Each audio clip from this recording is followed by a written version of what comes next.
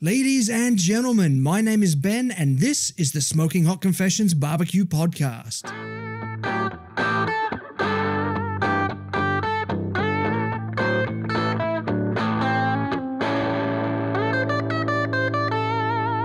Hey family, I hope you're well wherever you are and you got that thin blue smoke rolling. This is episode 15 of season 6, my US road trip part 2. In this season, I kick things off with 2 weeks in New Orleans. There, I head to a couple of competitions and spend some time hanging out with the who's who of Southern barbecue. From there, it's up to Kansas City for 4 days of barbecue nirvana at the National Barbecue and Grilling Association's annual Conference and Excellence Awards. The final 2 weeks of the journey see us head into Arkansas for some R&R, including bass fishing, monster trucks, a Steak Cookoff Association competition, an AK-47, and a brush with a tornado. And of course, you're coming with me. If you haven't heard of the Steak Cookoff Association, you might well be living under a rock. It is the fastest growing competitive cooking association in the world and is born completely from the work of Brett Gallaway and Ken Phillips. In this interview, we're going to get into the nitty-gritty of the SCA and learn some shortcuts from their experience for those of you out there looking to follow in their footsteps. With summer coming up, it's time for a new favourite barbecue t-shirt, and I've got just the thing for you.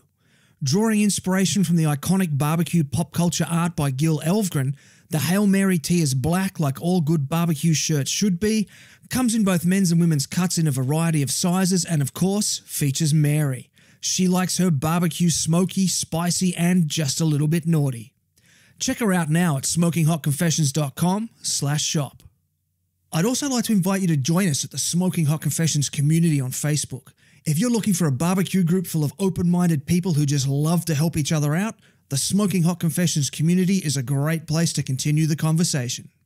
Finally, however you listen to this episode, please subscribe, rate, and review the show. It really helps me spread that barbecue love. So without further ado, grab yourself a perfectly grilled ribeye and a beer so thick you can stand a spoon up in it, and join me on the whirlwind journey that is the Steak Cookoff Association. This is the internationally awarded Smoking Hot Confessions Barbecue Podcast with your host, Ben Arnott. How long's it been since your last confession?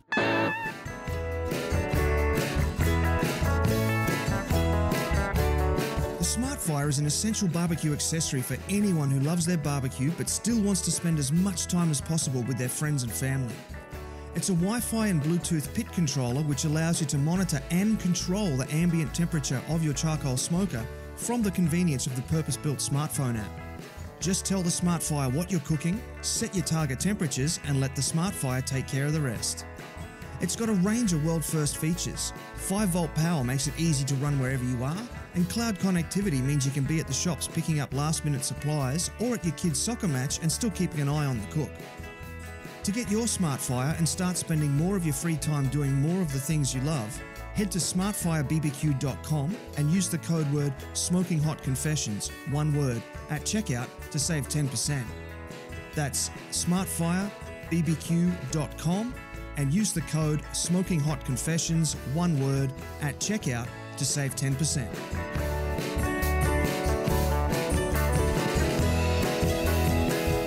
Ladies and gentlemen, I am very excited. I've got with me right now Brett Gallaway, one of the co-founders of the Steak Cookoff Association, the SCA. That's the steak competition that's been taking the world by storm. So, mate, I want to say g'day and thanks for taking the time to join me on the show and welcome to the confessional.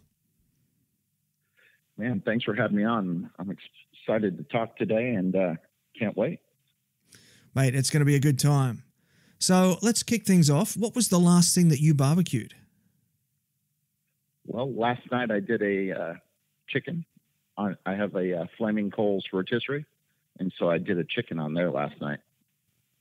Interesting, a Flaming Coals rotisserie. Did you bring that back with you from Australia? We did. We were at Meat Stock, and we met him in Sydney.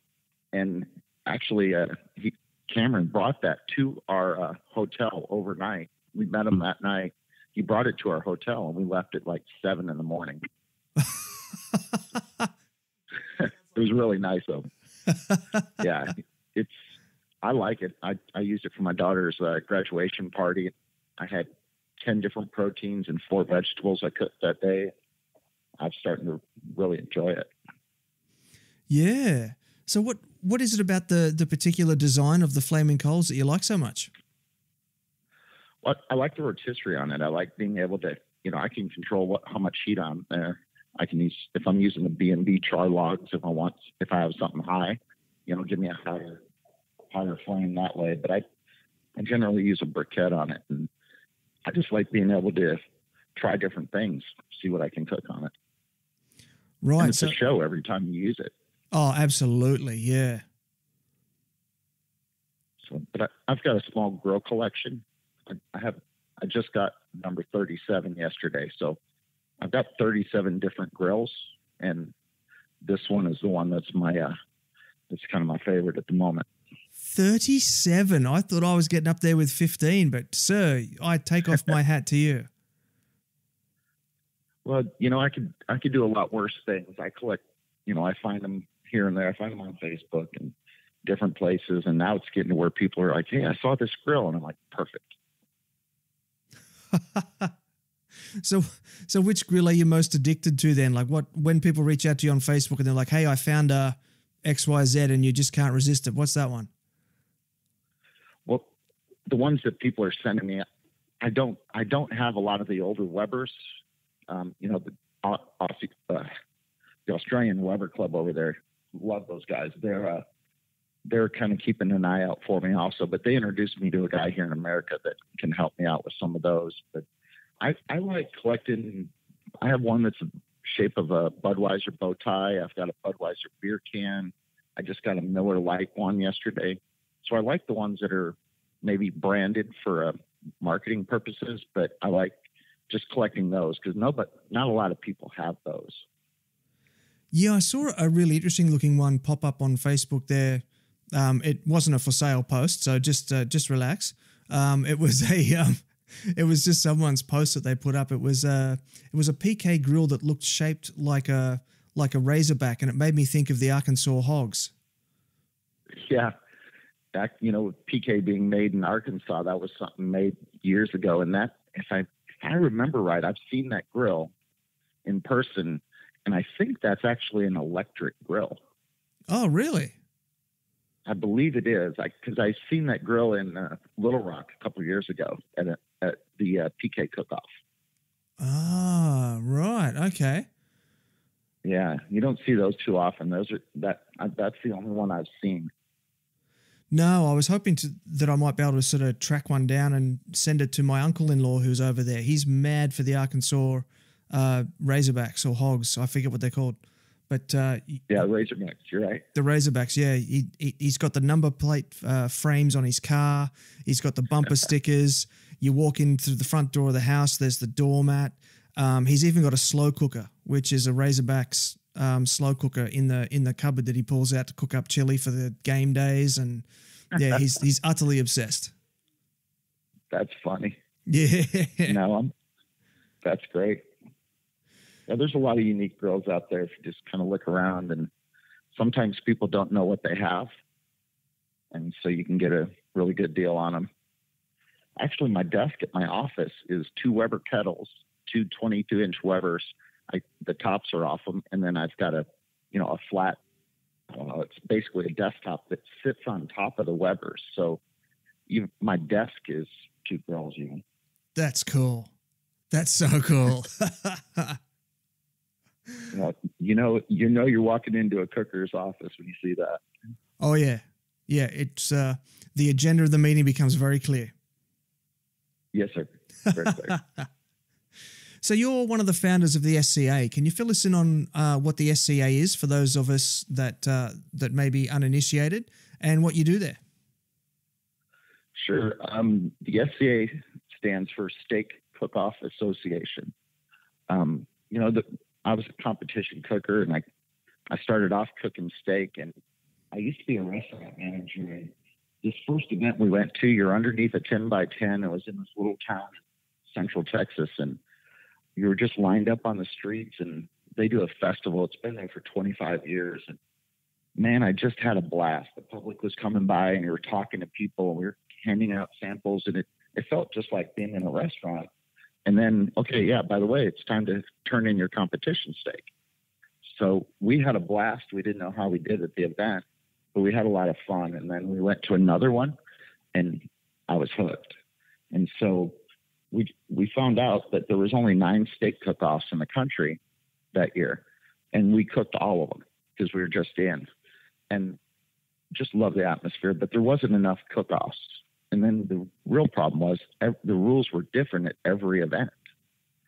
So you'd go to one event and it was this set of rules. You go to another event and it was that set of rules. There was no KCBS. There was no ABA, FBA, whatever organization runs barbecue cook-offs in your area. There was nothing for steak.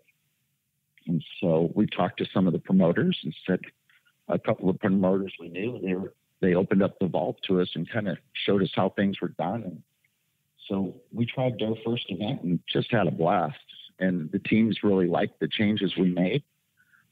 We came at it from a cooker's view, and so there were certain things just didn't fit with the process, and we were able to change some of those things. And then kind of took off from there. But we focus on ribeye steaks and ancillaries. Now, our ancillaries are all over the map. I mean, it could be, we haven't done bin chicken yet, but we've done a lot of crazy things. You've spent too much time in Australia if you know what the bin chicken is. Yeah, I think I've been there 5 times the last 3 years, 6 times. Yeah. Yeah, we got plenty of them up on the Gold Coast. I can't stand them. They're a nuisance, I hear. Oh, my wife's from America. Her family's from Arkansas. And when we first moved to the Gold Coast, she kept going on, but these beautiful birds, they're white bodies and black heads, and they're big. Yeah. They're big, sort of long bowed beak. And I was like, hate those damn things. That's funny. Oh, they're awful bloody things. That's funny. That's kind of where, we focus on steak, and we just kind of created standardized rules, and it started there. And, Ken and I had a cook team together. Ken's the co-founder. We had, all of us started at this first cook-off, and it just, we started with that one event, and then we really got our opportunity with the National Barbecue Association. We had met some people, and they invited us to run an event there. Well, you were actually at MBBQA this year. I was, yeah. And I was there for one day. The first, I was in that competition. Oh gosh, what was it? The kitchen one. Were you there the very first day, Wednesday? Wednesday night. They did the Culinary Fight Club. Culinary Fight Club. Yeah, I was there and competed in that. And then that's all I was there. I left the next morning early and headed to Pennsylvania for an event. And then I left Pennsylvania, headed to Wisconsin. And I was in 4 states in 3 days. So. Oh, wow. It was a whirlwind, but Ken was there. He got to speak at a couple things, and MBBQA has been really good to us. And just by going to MBBQA is how we met, Mark Lambert. Mark Lambert has events that he runs as fundraisers for Operation Barbecue Relief. And we've done events at the Shed. And, that first event we had down in San Marcos, Texas, really kickstarted us. And, I talked about having 9 events in the country before we started. Well, that opened up the doors, and we were able to have 19 sanctioned events our first year. So it really gave us that boost to get things going. We met the right people. It went from 19 to 47 to 87 to 116 to 232, which brings us to current. Here we're in year 6. And as of yesterday, I got 2 more overnight. So that makes 371 for this year. Oh, wow. That's incredible. It's crazy. It's been a ride, and we've learned a lot. And, one of the big challenges we face is every year, you're almost doubling in size every year, or at least 50%. So what worked the first year didn't work the second year and didn't work the third, as far as systems and behind the scenes. And that was a really big challenge, and still is. I'll bet. I mean, just trying to manage something of this size, little things that I just have to keep changing and evolving, which is great because, honestly, some of the things I thought I was really good at in the past, I wasn't really good at. And some of the things I thought I was really weak, I've been better at. So, for Ken and I, we're both, it's that constant learning process, which is, something I really like. Yeah, that's incredibly rapid growth. What's that ride like? It's, it is it's interesting. We got a call one day from Jay Beaumont, and Jay said, hey, actually it was on Facebook. And he said, have you ever thought about coming to Australia? We'd already done the same thing in Europe. Kerry Havinga, which is kind of he helped bring KCBS to Europe. And he reached out to me via Facebook. And this is how Facebook is kind of connected the cooking world in a way. That's how we ended up going to Europe for the first time. We went to Amsterdam. And then Jay contacted me and said, hey, did you ever think about coming over here? And then we talked on the phone. Next thing you know, I'm coming to Meat Stock. Meat Stock's like the Cirque du Soleil of cook-offs. Oh, yeah. I mean, there's a Harley Davidson rides over here. There's you've got bands over here. There's the cookers are over here. There's just everywhere you look, there's something going on. And it's, I've found out Jay took a very different approach to his event than some other people have, say, here in America. And I really liked his approach to it. But that's how we got to Australia. And that's been finding ways to go into new countries. And then, okay, you've got to identify some people to help develop it there. We're lucky we've got Trent in Australia. He does a lot. And I don't know if you know Demelsa. She does a lot of work with ABA. Developing that and friendships with Adam and Jay. And now we're partners with them in Australia. They help promote our events over there, and they're a great partnership with us. Yeah, the SCA comps have proven to be really popular over here because they dovetail so nicely into our traditional long format ABA competitions. It's really fun. I've really enjoyed the ones that I've been to. Well, you're cooking the same 4 proteins when you're cooking ABA. I mean, I do like that you're able to cook. Okay, you can cook lamb and you can cook different parts of it. And same thing with beef. KCBS is a lot more restricting on what they cook. So they do have that flexibility, but being able to cook steak, everyone thinks they're the king of the cul-de-sac, or what's the phrase? Everyone's the best cook in their neighborhood. And this gives them the opportunity, that guy that he may not be confident enough to go out and cook a whole, beef, chicken, ribs, and lamb. But the guy is confident that he thinks, man, I cook the best steak in my neighborhood. So that's kind of our customer, is that guy that thinks he's the best on the block. And then guys that have already proven they are, that are out there cooking that competition barbecue, it's just another challenge for them. Yeah, it gives them something to do on the bump-in days. Mm-hmm. It's awesome. Yeah. So how many countries are you in now? Right now, we're in 15 countries. Wow. We just added, we had our first event in Budapest, Hungary. I mean, if you told me we were going to have a steak cook-off in Budapest, Hungary 5 years ago, I said, you're crazy. But, we're in Canada, we're down in Mexico. Of course, we're in the States, we're in Australia, New Zealand, Belgium, Germany, Austria, Hungary. I'm forgetting a couple here, but we actually just did one in February in the Bahamas also. That was a lot of fun. But that would have been a rough gig, wouldn't it? It was. I don't know if you saw the pictures, but the person that put on the event, it's Brad from Grill Greats, helped us with this event. And we lined up 20 Weber kettles right along a curve of the of the beach. Huh. So there's a shot of all these Webers just lined up, palm trees and the ocean in the background. Beautiful. It was amazing. And they provided the grills, so it really all you had to do is bring your spices down. He had grill grades, temperature gauges. He had the grills and charcoal. So we had 25 teams that came from. Actually, they were all from America for this one, but they all came down and just had a blast. And now they're saying we want another one. I'll bet they are. A weekend away in the Bahamas. Yeah.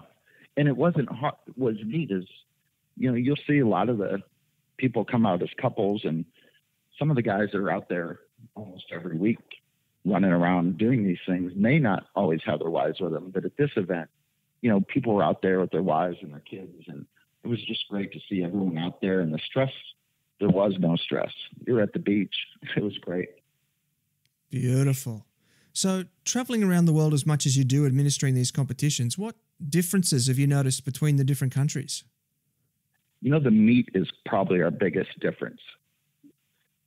Just over there, the loins or the ribs are smaller. I'm sure in competition barbecue, I saw your spare ribs are a lot smaller, your baby backs, but Very even much. the steaks, they're not as wide. You've got smaller cattle.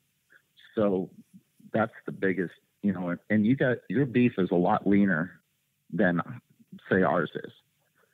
Unfortunately, here in America, we like some fatty ribeyes, but that's the way our cattle are raised.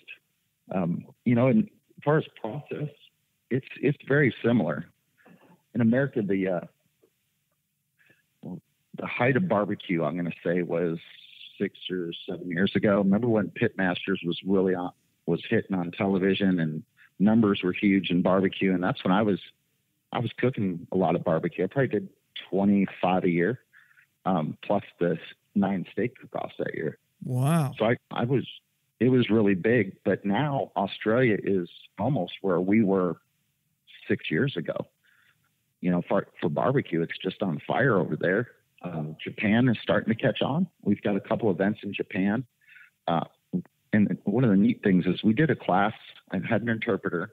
We did a judging class, and then I did a steak lesson there's probably 30 people in the class, and they were literally standing around me taking notes as I grilled. It was really the passion they had for it. And then it came time for our event. I ran a cook's meeting, and I walked out there, and this was really neat. I came to a table, and there's 5 guys sitting around with a phone. I just kind of walked around them, peeked over there, and they were watching Malcolm Reed, How to Barbecue Right. They were watching his video on ribeye steak. That's cool. That was one of the neatest things to see is, no matter where you're at, guys are all, they're looking to improve what they're doing.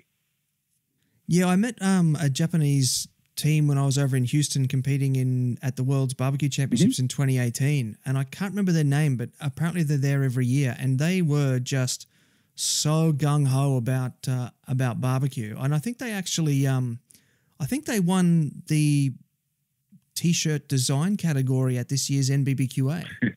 Shogun Barbecue. Yeah. Yeah, Miyako and Tamio. They're actually our partners in Japan. Oh, there you go. Small world. Yeah, they're the ones that brought us over there, and they're helping us spread it in Japan. He's a pretty successful businessman in Japan with a lot of different ventures, but he has a passion for barbecue, and now he has a passion for grilling. And so it's been really interesting working with them and trying to find different ways to communicate. And, what the hard part in Japan is they can't give out cash prizes. So here or there, that $1,000 first prize is that carrot. Man, I want that $1,000. That draws people out. Well, in Japan, all they can give away is prizes because of the government. So you may win a Weber, you can win a $300 bottle of sake with it, and things like that. But as far as people winning money, they're not allowed. That's really strange. Yeah, that was one of our biggest challenges there. For him getting started. But all of our events have had 25 to 35 teams over there. Wow. We've had a couple the first year, and we had a couple this year. So we're hoping for a couple more before the year's out. But it's just a different, and the little things we figure out everywhere we're different country we're in. Yeah, that's fascinating. I want to loop back to something that you had mentioned earlier. You mentioned the ancillary categories. I love them because the degree of creativity that I see is just incredible. So what's the wildest ancillary you've ever seen? Well, the guys, they got some weird ones. You know, we've done deviled eggs. Deviled eggs is kind of weird. You know, that was a Southern thing. So we did that in Mississippi. Down in Houston, we've done salmon because he had fresh salmon that they had brought in. But kind of weird one. We do goat in George West, Texas. That's South Texas. It's really dry. You'll see some really thin cattle walking around and goats. And so they wanted to do goat. So we do goat guisado, which is goat and gravy, kind of a goat and gravy. And then they do barbecue goat. And, you know, I'm a fan of good cooked goat, but when you have 60 teams turning in goat, I'm not a fan of some really strange goat being turned in. It's really interesting seeing some of the turn-ins.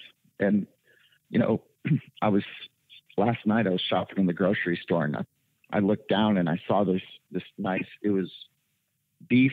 What do they call them? They call them country style beef ribs, kind of like a country style pork rib. But it made me think of Adam Roberts, because he and I were walking through Melbourne one night, and it was kind of late, and we were maybe having a little bit to drink, and we were looking for kebabs. And I'm like, why haven't we done kebabs? Ooh, yeah. So yeah, that would be a great one. So I'm gonna have the Adam Roberts kebab contest. Ah, there you go. So, and it could be anything. We're doing tacos out in, you know, San Diego. We did tacos. We're going to do s'mores. We do an event called the Winter Wonderland Cook. And we're in Texas. It's near Christmas. And usually we're in shorts at this event, but we call it Winter Wonderland. We give out really neat prizes that are Christmas themed. And, but that one, we're going to do s'mores. I don't know if have you had s'mores? I know about s'mores, but I've never had one because, heartbreakingly, I'm actually allergic to chocolate. Oh man, that wouldn't hurt my feelings if I was. I'm not a chocolate fan, but my wife is. That would be heartbreaking for her. Yeah, well, see, my wife loves it because that means she gets double the chocolate. That's a bonus for her. Yeah. Yeah. So we like keeping it creative and just trying different things. You know, the cooks kind of get tired of the same thing sometimes. And the ancillaries, we've intentionally created our rules very, very wide. Because people are like, well, where are the rules? Well, they're right there. You must, you know, appetizers. You must turn in 6 appetizers, a minimum of 6 pieces or portions. And it can't be a dessert. Well, can I do this? Does it say you can't? Go for it. Creativity's a quarter of your score. So we encourage that creativity, and guys just take it, push it as far as they can. And we really like that, just to see the different things. And guys just go, I don't know, it opens a lot of thought for them. So. Yeah, it really sort of opens up the palette of options for them. Some of the things I've seen are just really blew me away. And there was a competition recently down in Melbourne at Q Club, and they actually encouraged the ancillaries as much as they did the steak. They put $1,000 prize money on all of them.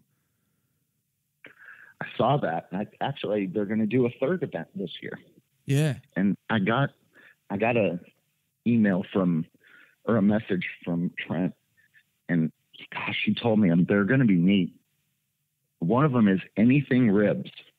So if you want to turn in lamb ribs, you can. If you want spare ribs, you want baby back ribs. I mean, any type of rib you can turn in. Interesting. That hasn't been done before. So I think that'll be kind of interesting. And, you know, same thing. We encourage Trent. I said, man, if there's something locally that you want to do, go for it. They did oysters up on the coast last year in Australia. Yeah.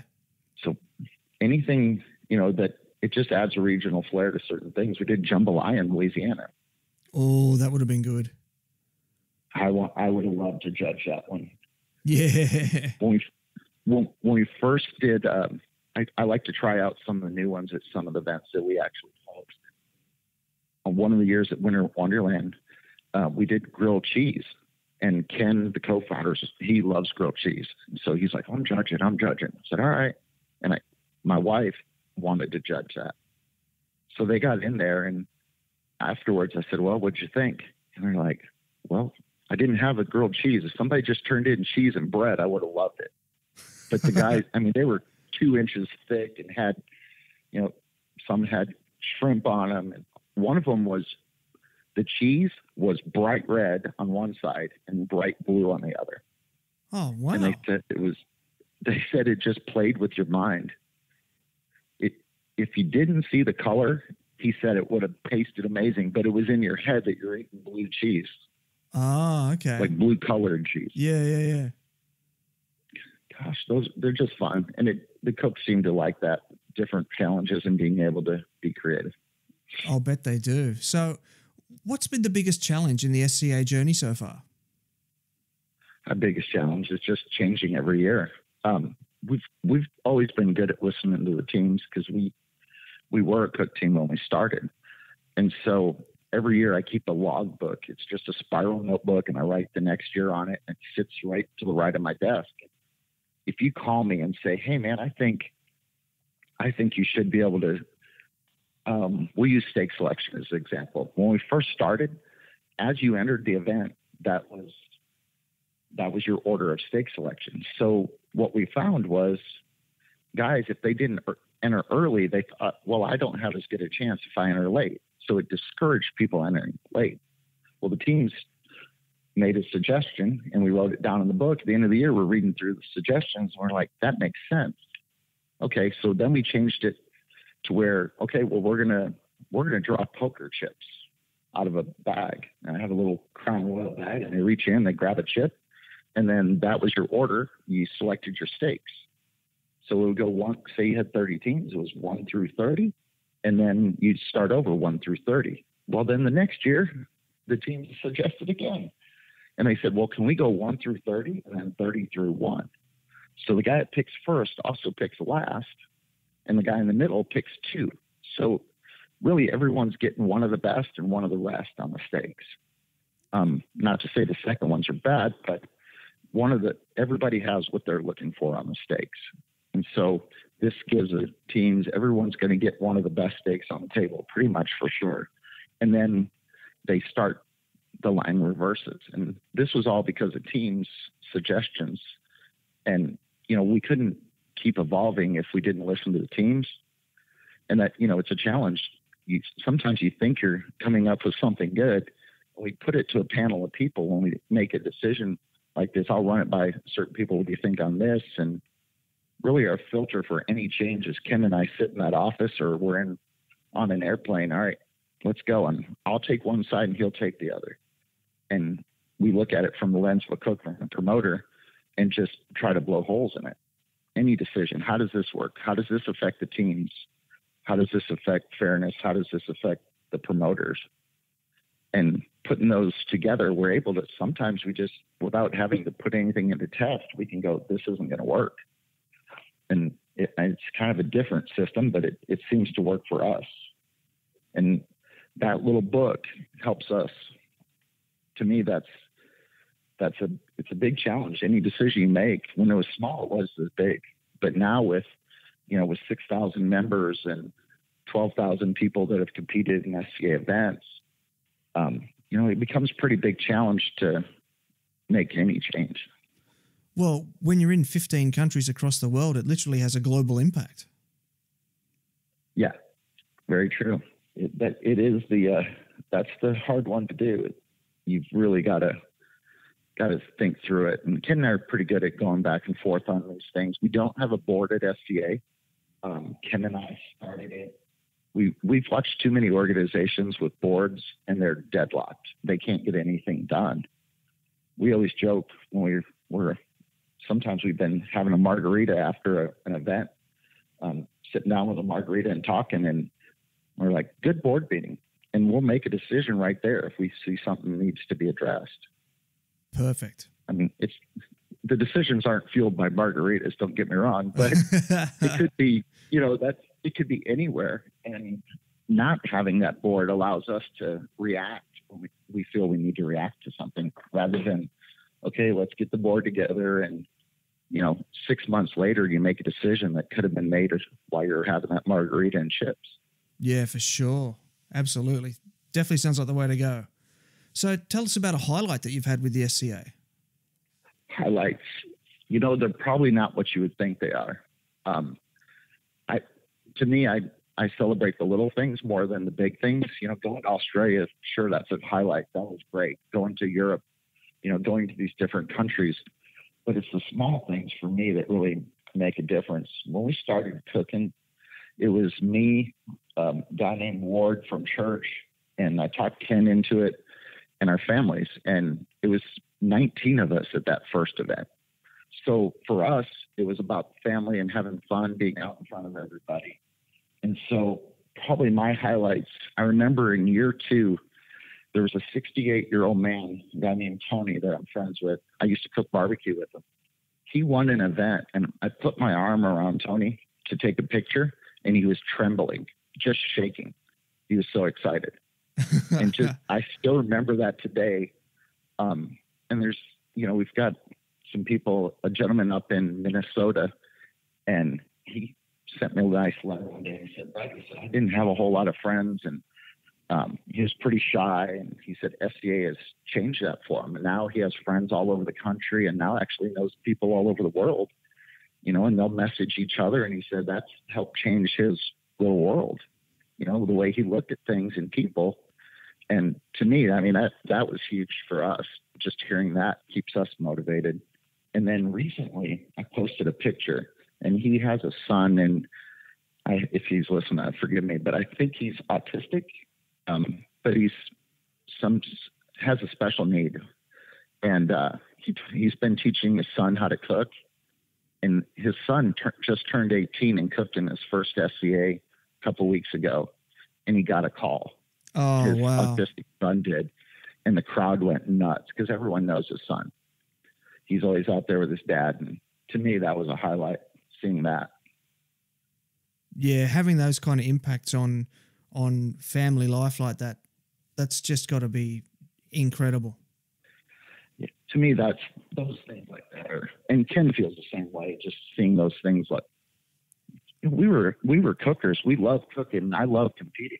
I mean, it kills me not to cook in SCA. I'd love to be out there cooking with the guys I used to know, or guys I'm friends with. But I don't believe in cooking in your own organization.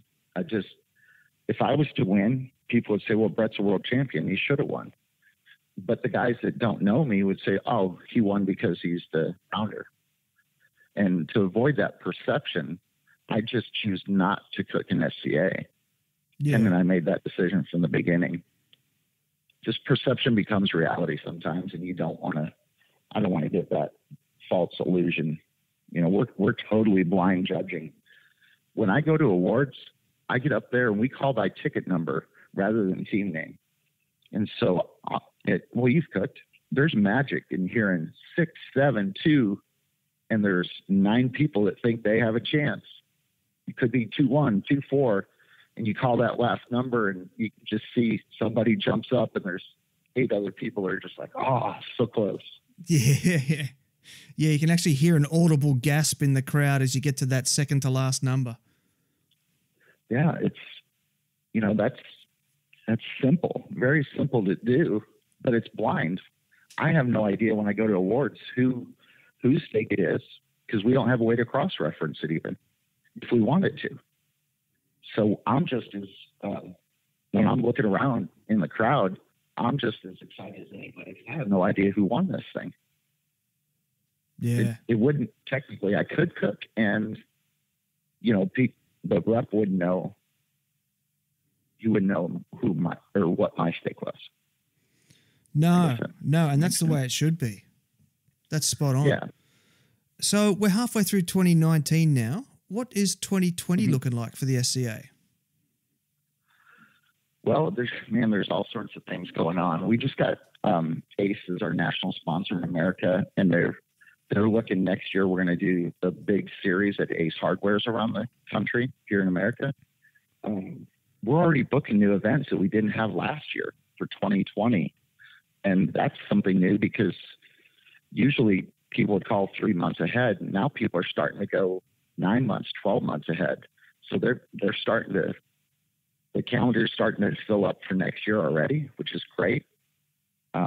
We still got our partnership with ABA over there. Our market has grown from, I believe we had 7 events or 8 last year in Australia, and we're going to probably do 22 events this year in Australia. Wow. Europe's probably, last year was about 22, and this year I think we're 30, 35, I think, somewhere in the 30s. But we also have 6 whole hog contests in Europe that we run. And we only do whole hog over there. But I think that's going to expand in Europe as well. So it's just more growth in the same areas. We were lucky enough to be chosen to do this Legends of the Fire. It's a video series that's about to come out. We just announced it this week. But you got guys like Tuffy Stone on there and David Leaskey from Butcher's Barbecue and, meatheads on there and food scientists. You probably met him at NBBQA. I did, yeah. But for us to be included on that, I'm going to do an hour-and-a-half steak lesson on there. Tim and I'll be there, and he's going to break down a whole rib and cut it into the different steaks, and then we're going to cook T-bones and porterhouses and tomahawks and just really have a blast cooking. But for us, that's big. We think it'll help open up some doors for us, or at least expose us to some people that maybe haven't heard of SCA. This is Adam from Texas Barbecue, and you're listening to Smoking Hot Confessions.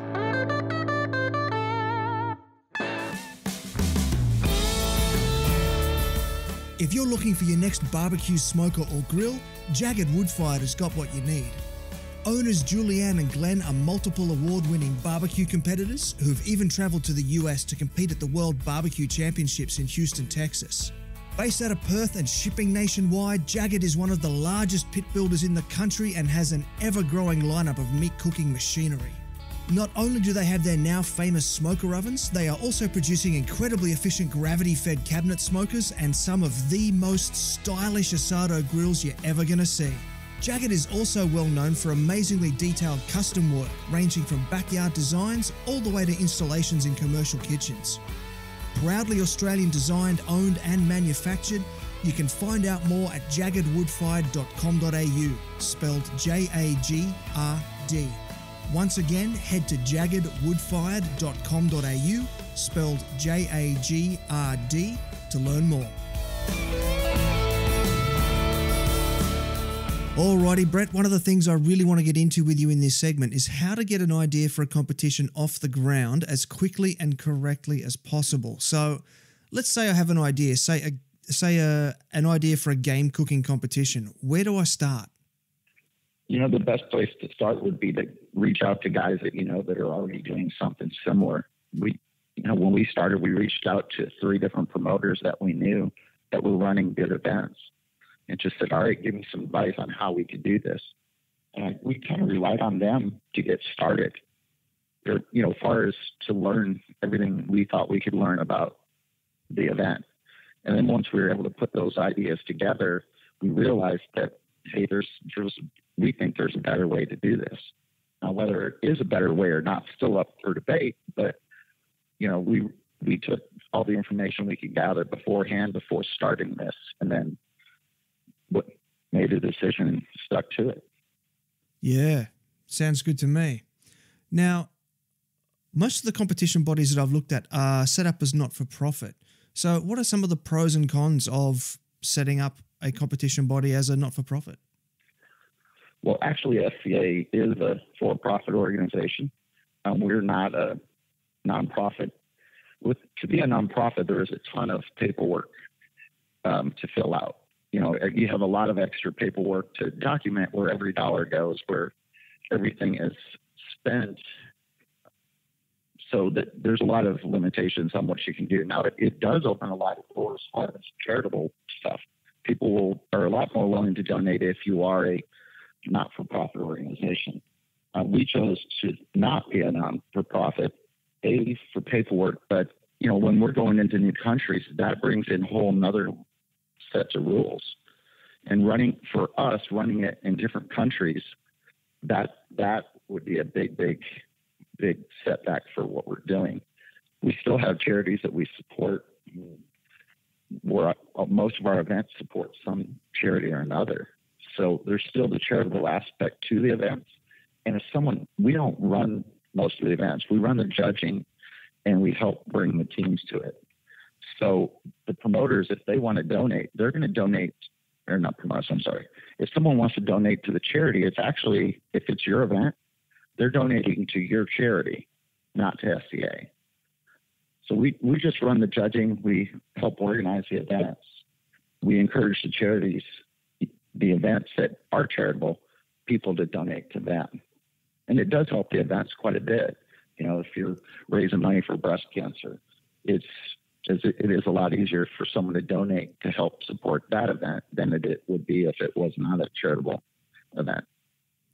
Yeah, that makes sense. And I'd actually never thought about the implications of different charity or not-for-profit laws in different countries. So that makes a lot of sense if you are looking to go global to make that a profit organization. And honestly, you can probably do it. There's guys that are way more educated on that than we were when we originally started this thing. You know, we just chose not to go that direction.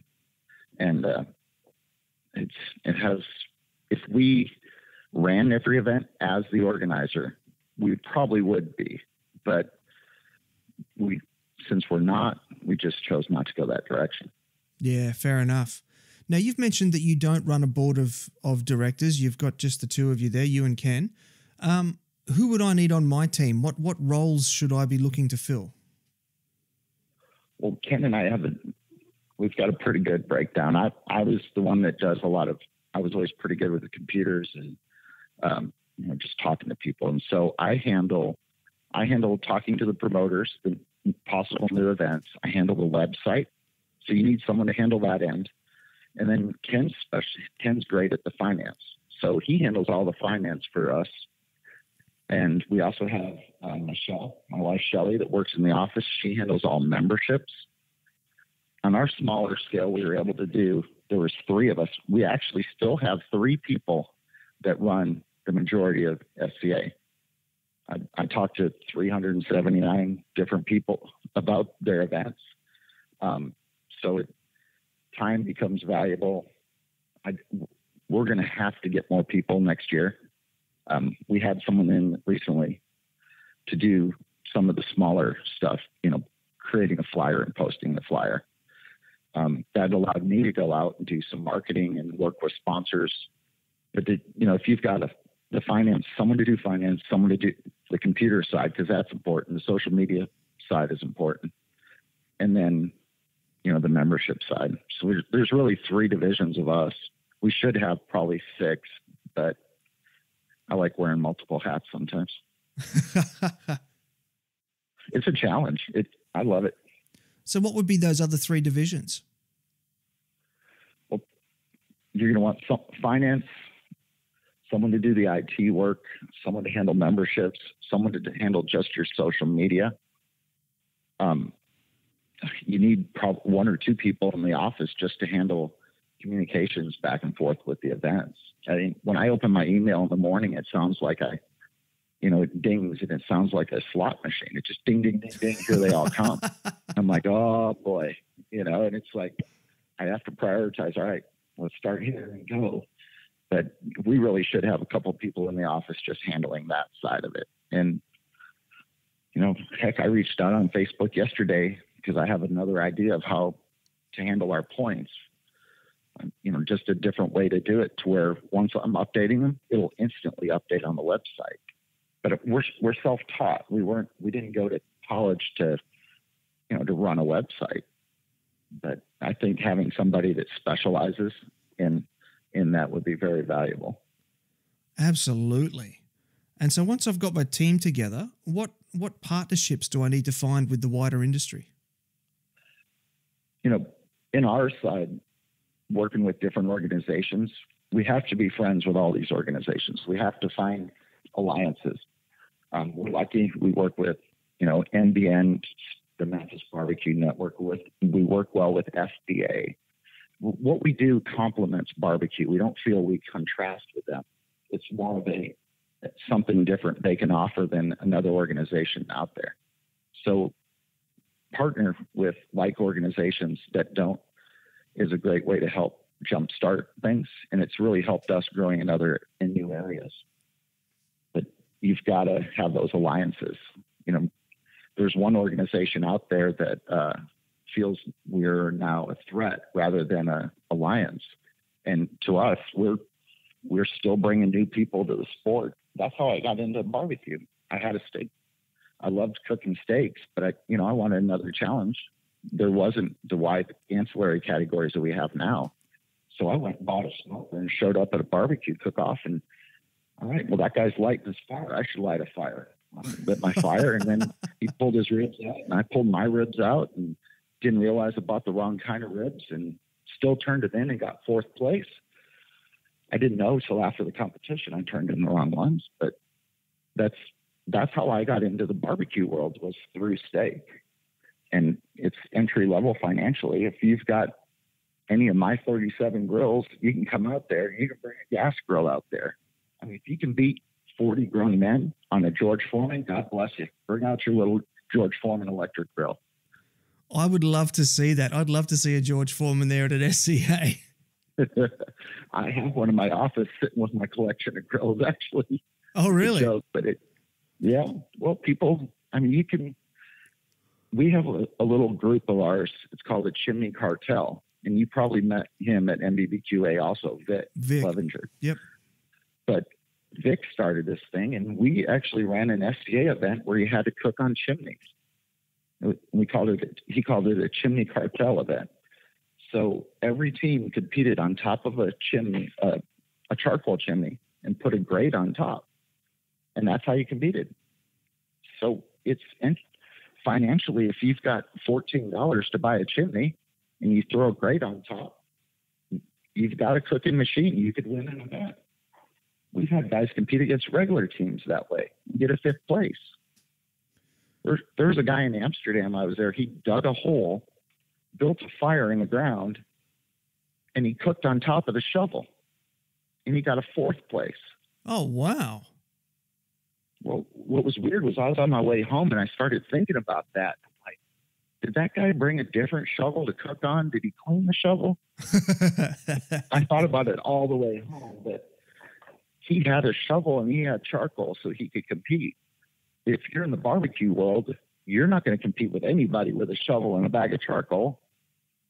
So entry level into the next level, it's bringing people into the competition cooking world. And then if they want to go into barbecue, they can. If they want to be, king of the steak world, they can do that. I think that we'd have to do something sort of equivalent in Australia. It'd be a bag of charcoal and a shopping trolley. We have not seen that yet. So let's do it, as long as there's not bin chicken sitting on top of it. I make no promises. No promises. Now, you mentioned social media before. This is something that obviously I'm right into, and I believe that that there's a big role for social media in barbecue businesses and barbecue organizations. How important have you found it to have a social media strategy? We wouldn't be in Australia if we didn't have that. I mean, we wouldn't be, like I said earlier, that Facebook has really helped us grow and meet people we would have never met before. And so we started a radio show. We used to have Ribeye Radio, and then we started doing some live stuff, and we called it SCATV. And just getting that word out there and being active on social is very important. We've tried to create a atmosphere with one of our pages that people can ask questions and the other one's more focusing on videos. And, it's social media has changed the way you advertise. You don't do a lot of advertising other than that right now, or we don't. We found word of mouth has been great. I've been on different radio shows, and getting that opportunity like you've given us today is great. It helps expose us to people. They may think they cook the best steak around. Now they have an opportunity to come out. It costs $100.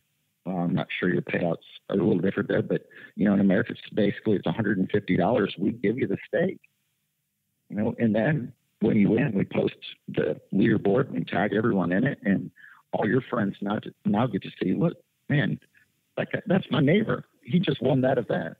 Now you're getting recognition out there, but it's also leading everything back to us as well. Yeah, it's official bragging rights. It is. And I used to have all these trophies on my walls and stuff. I kept every little ribbon I ever won. But, it's real important, those promoters, even down to 10th place, give them a certificate or something. That little piece of paper could mean the world to somebody. Hey, that was my first one right there. That was my first call.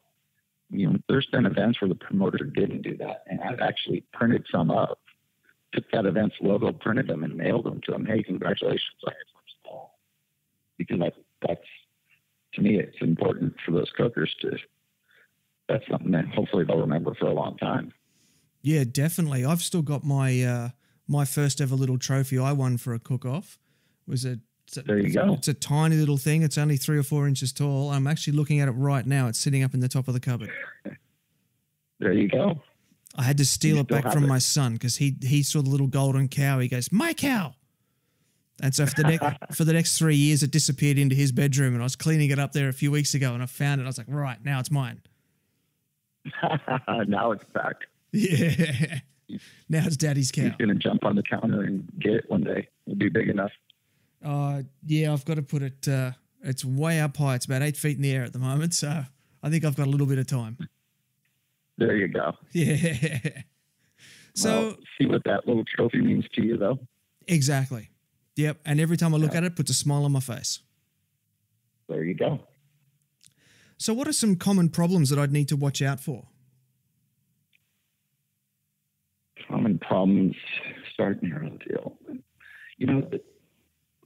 You've got, when we started, we watched every penny we had. I mean, we didn't go into this with a budget when we started. It would have been nice to go in with a budget, but I mean, we've had to finance everything we do. And sometimes that's free social media really helps.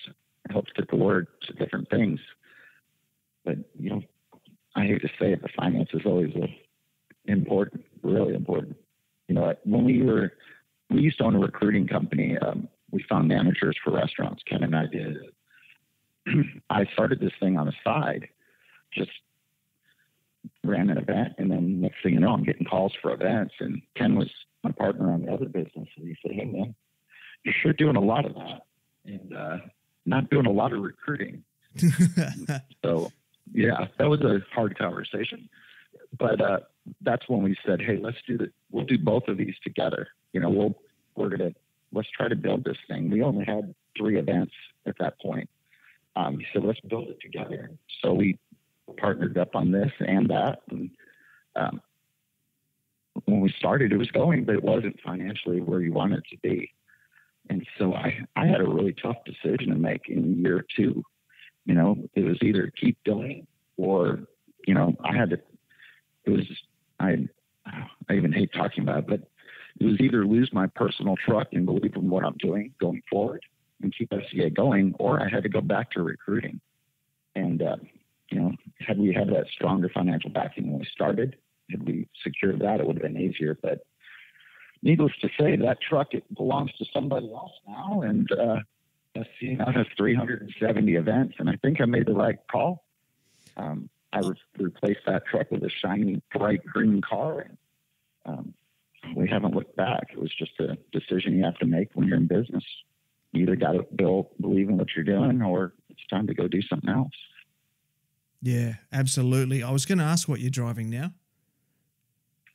Oh, it's a 2017 Dodge Challenger. Oh, nice. And it's bright green.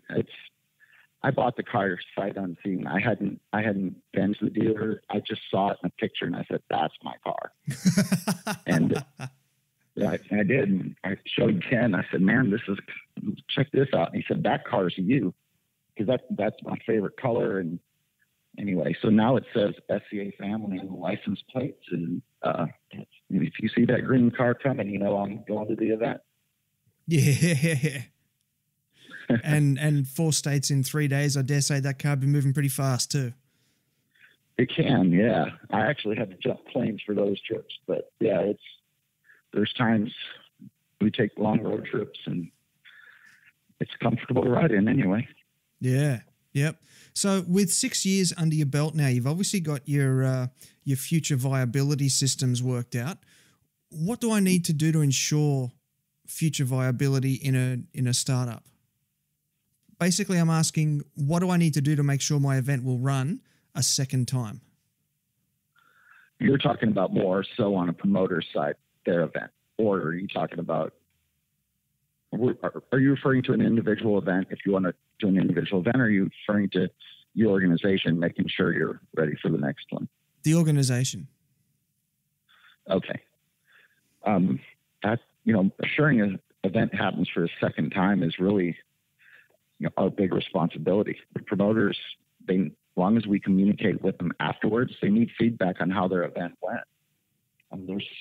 You could have cut corners and got a thinner steak, or your feedback could have been, hey, you didn't have restrooms. But if we give you everything you need to help your event succeed the next year, the feedback, you can change those things and grow from year to year. There's not a big difference in a big, great event and a good event, but there's a huge difference between a good event and a bad event.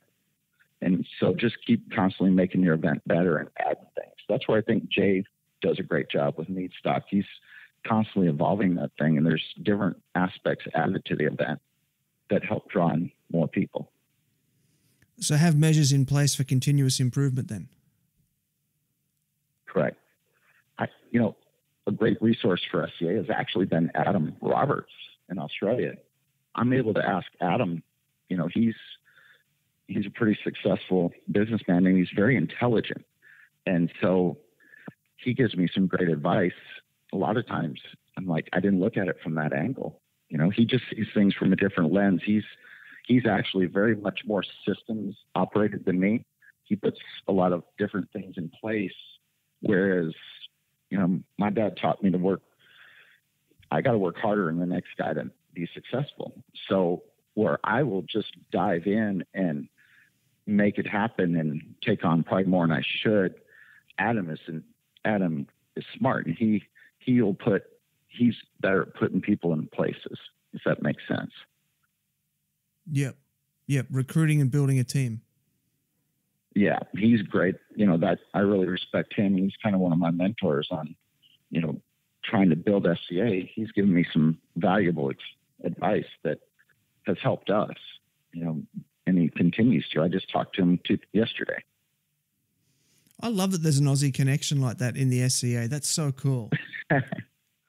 He's one of the sharpest guys I've met.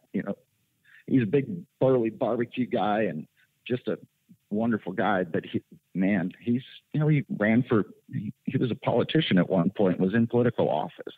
Yeah, he was a councillor. He's sharp. And so they have, I think, 30 events in ABA, and his focus has been different than ours. We're more membership driven, I believe.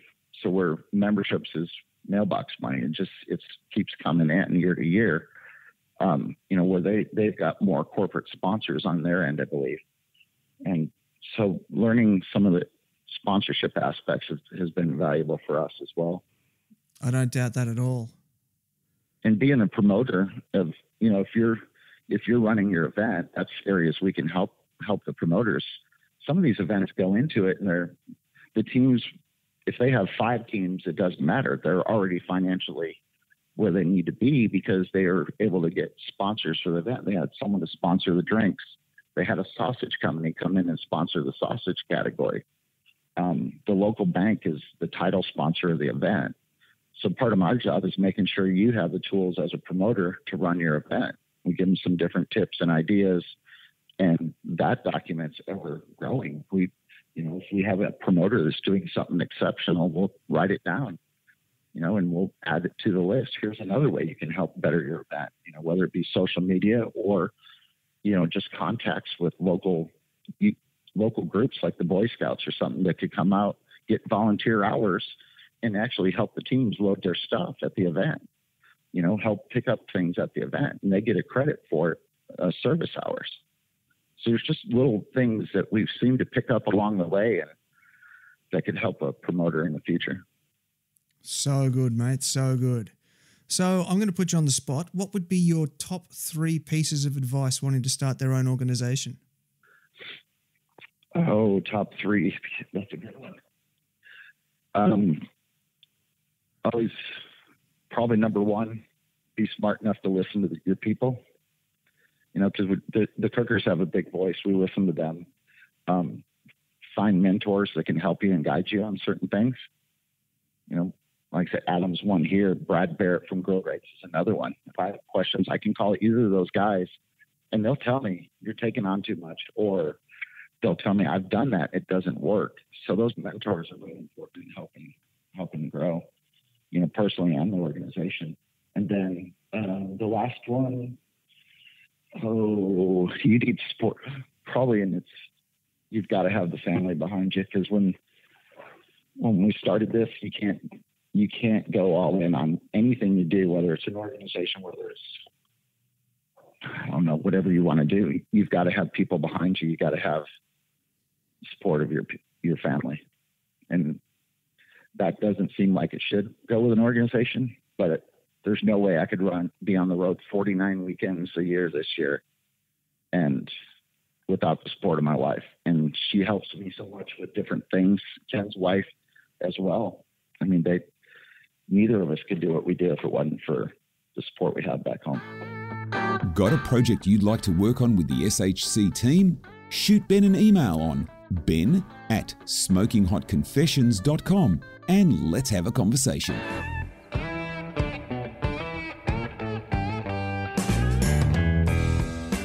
If you want good barbecue, you need good charcoal. And when it comes to charcoal, the denser the wood, the better the charcoal. This is where Dragon's Breath charcoal comes in. It's made from Australian native Gidgee, famous for being the 3rd most dense wood in the world, which means you're going to get 100% quality 100% of the time. The manufacture of Dragon's Breath charcoal was founded in 2005 and is the largest charcoal manufacturer in Queensland. A company founded in firm principles and values, the manufacturers of Dragon's Breath seek out opportunities to serve the community, starting with their work in the environmental restoration of southwest Queensland sheep and cattle stations. Over the years, they've developed dietary charcoal products for livestock and horses and pets. And now there's garden and agricultural soil products that help keep moisture in the soil while it takes CO2 out of the atmosphere. Dragon's Breath charcoal will be launching on Amazon in November, so stay tuned for more info soon.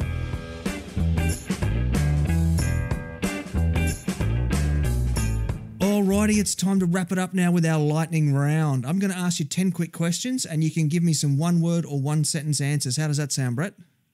Sounds great. Cool. Alrighty, let's get into it. Brisket, fat side up or down? I am a fat side down. Steak, skirt, hanger or other? Ribeye. Of course. Mustard binder on ribs, yay or nay? Nay. Sauce, on the meat or on the side? Can't hide that meat. Put it on the side. Money muscle, is it fantastic or is it overrated? I have a bad comment, but it is fantastic. That wouldn't get me in trouble.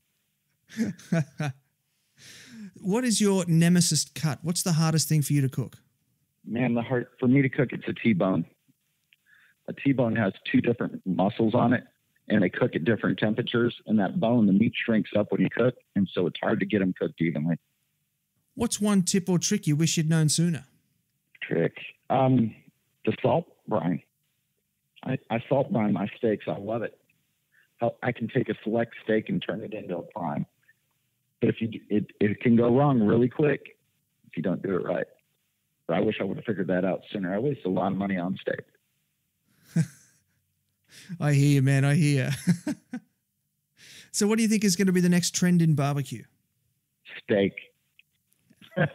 Actually, I think trend in barbecue, I think they're going to expand it and have some new categories. Are we going to see some tofu ancillary categories at SCA competitions? No, sir. I doubt that. I'm actually really relieved to hear that. Alrighty, question number 9. What's the secret to winning an SCA competition? Cook like you're in your backyard. Oh, get out of your head. Nice. That should be on a t-shirt. Yeah. That's my advice anytime anybody asks me. And last one, if there were a fantasy barbecue league, who would you choose for your team? Well, in fantasy steak cook-off, I choose Johnny Joseph because he's super consistent. And then I would take some of the female cookers that are out there right now that are in our top 10. They have the ability to not get in their head and go out there and just cook. Guys, we seem to overthink everything. And some of these ladies out there are just incredibly consistent. And I think it's because they just go out there and cook on instinct instead of thinking about it. Perfect. And they probably haven't got that male competitive ego that we tend to get as well. Yeah. We used to have one guy on my team, and his job was to make sure I stayed lubricated, make sure I had a drink in my hand. Because if I didn't, I tended to overthink. Well, if I was just cooking like I'm in my backyard, got a drink in my hand. The last event I actually cooked was a non-sanctioned one. Buddy invited me out, and I said, well, I'll cook it. And there was guys that were in the SCA cooking that event.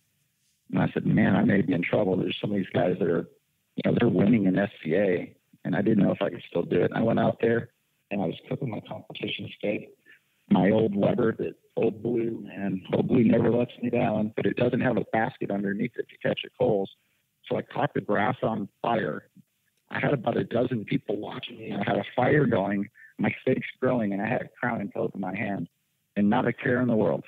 And I just cooked that steak like I always would, didn't worry about anything else, and I won that dang thing.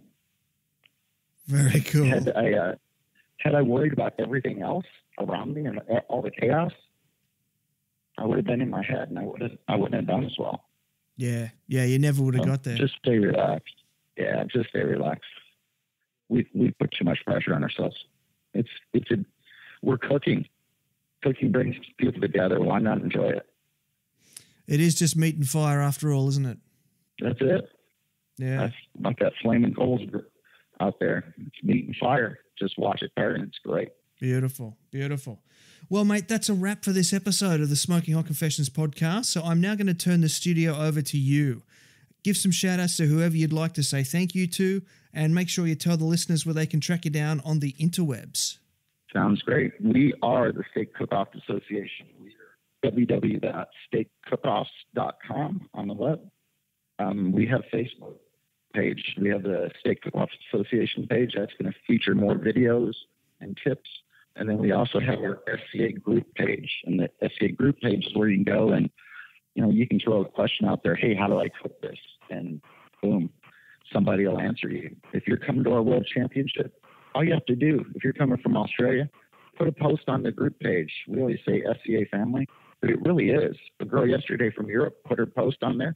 Hey, I'm coming from the Netherlands. I want to cook in this event. Can anybody help me?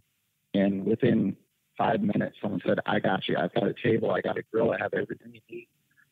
They're now private messaging each other, and she has what she needs to come compete here. So if you ever want to come to America and cook in an SCA event, just get on that page. We'll take care of you and make sure you have what you need. And the same thing goes when we go to Europe. We've got a standing invitation. If somebody needs something, my buddies in Australia or Europe will provide what they need. So it's a big family. We're just out there cooking, having fun, grilling together. And we start a fire to people gather. And that's what we've tried to do, is just light that fire and let people have a good time together. You can see mom, dad, and grandpa all cooking together at the same cook-off. That's very common. Husband and wife competing together outdoors. Their kids are there, not sitting in front of an Xbox. So we're hopefully that's what we can bring to the cooking world. We have a lot of creativity, and we encourage that in the teams to just go for it. So that's what we're doing, and it seems to be growing a little bit, and hopefully we can continue that, and more people can come out and cook with their kids in the future. The barbecue family, man, that's what it's all about. So, look, once again, thanks for taking time out of your busy schedule to be part of the show, and I'm really looking forward to having a beer with you at an SCA comp soon. Sounds good. Thank you for the opportunity, and have a great week, bud. And there you have it, family. We've been behind the curtains in the fastest growing competitive cooking body in the world with co-founder Brett Gallaway. Huge thanks and appreciation go to Brett for coming into the confessional. It's pretty clear that the man doesn't get much spare time. Before I let you go, I want to remind you about our killer merch lineup, the Smoking Hot Confessions community on Facebook, and if you have a minute, it'd really help me out if you could subscribe, rate, and review the show. The ratings and reviews trigger the algorithms and make Apple distribute the podcast further and wider, so they are really important and very much appreciated. And that's not just the end of the show, but the end of this season. But don't worry, I'll get plenty of Smoking Hot Confessions into your earbuds again real soon. Till next time, take care of each other and keep on queuing. Thanks for listening to the Smoking Hot Confessions podcast. Head on over to smokinghotconfessions.com for recipes, tips, and Ben's own confessions.